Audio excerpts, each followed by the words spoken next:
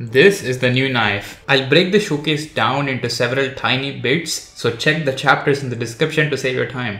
First off, the cost and upgrades. It costs 3550 VP and only 10 RP to upgrade to level 2. The level 1 animation is a generic sword animation, something like Glitch Pop level 1 or Sovereign level 1. The level 2 has the Tethered Realms dual wielding style animation. Something that is hidden in this collection is that there is actually a small motion here in the green screen element. It's not a static image, it does have some sort of motion. Unfortunately, it is not much prevalent. I really wish they made this feeling of motion more prevalent because it would at least make the weapon look more lively. Here's the knifing animations.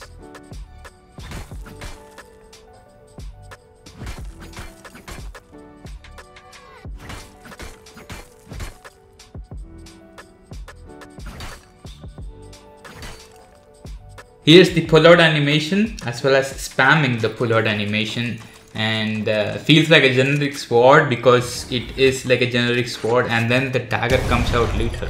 So the animation is not affected because of level 2. And here's what it looks like when you get it back from an ability usage. So when you're using the jet smoke and getting a knife back or something like that, it looks like this. Here's the inspect animation as well as spamming the inspect animation. The gun does not have a spammability in terms of inspect like some other skins, but the inspect itself is pretty decent. Here's all the animations from the left hand perspective for the left hand users, which many people have requested in the past. I hope it's useful.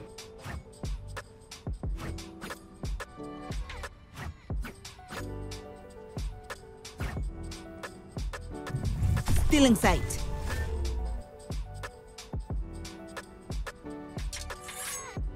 Now the graphics breakdown. Here's some settings. I play on 1280 by 720 to make the showcase feel more realistic. There's a reason for that. And the showcase so far has been in low setting. If you turn the setting all the way up, the gun does have a glowing effect. You will notice it with bloom on. And the glowing effect feels pretty nice, to be honest. The quality of the texture of the green screen element itself, which is major part of the body, does not change almost. I think it remains the same.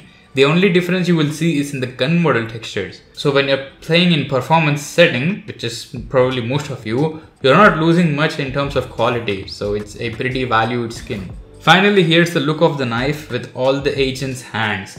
I'd say it's a pretty decent melee weapon. Using it, it feels lightweight like a sword, but it also feels new because of this dual wieldy style.